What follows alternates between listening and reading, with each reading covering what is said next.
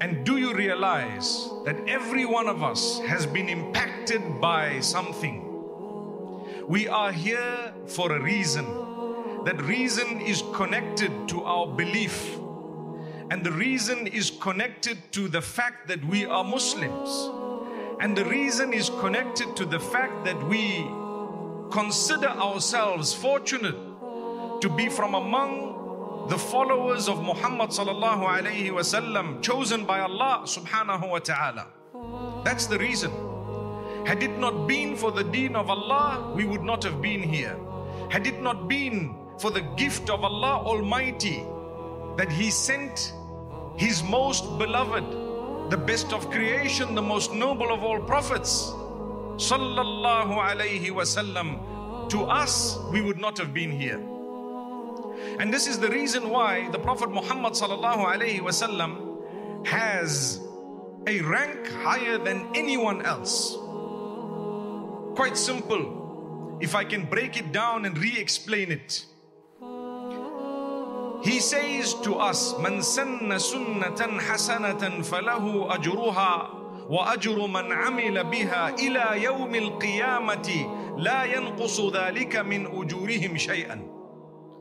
Whoever sets a good example or teaches something good will have a reward, not only for that good, but for everyone who followed that good, right up to the day of judgment, without a decrease in anyone's rewards.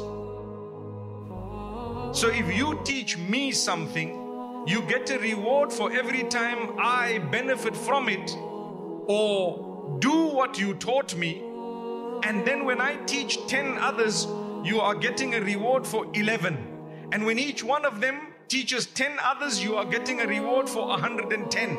And when each one of them teach another 10, you are getting a reward for thousands and thousands and millions and billions and trillions of people who came onto the earth from that time to the end of time.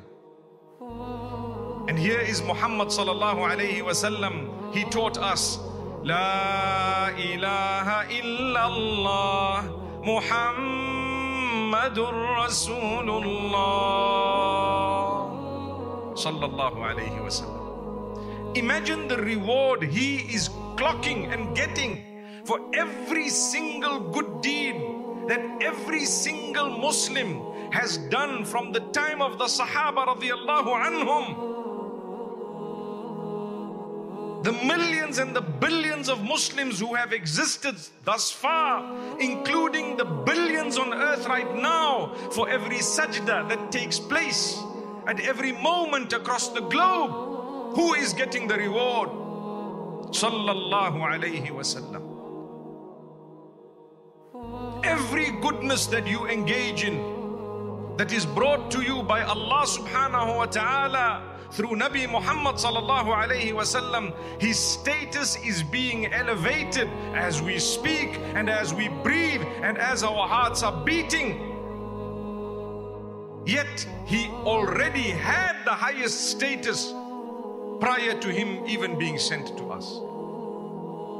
Sallallahu alayhi wasallam. It is impossible for us to imagine the reward, the blessings, the status that Allah has bestowed upon His favorite, upon the best of creation, the most noble of all prophets of Allah. And this is why to have chosen him as the final messenger is also one of the greatest honors of Allah.